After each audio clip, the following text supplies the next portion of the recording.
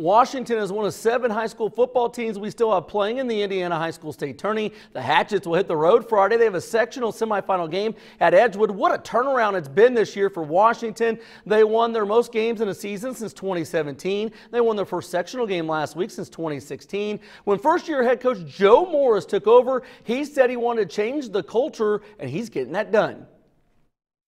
Not had a lot of success, and the normal might be one thing, but a new normal is another. And for us, we've been talking about that from day one. For us, this is our new expectation. I'm really pleased and happy for our seniors to have the opportunity to be in this spot right now.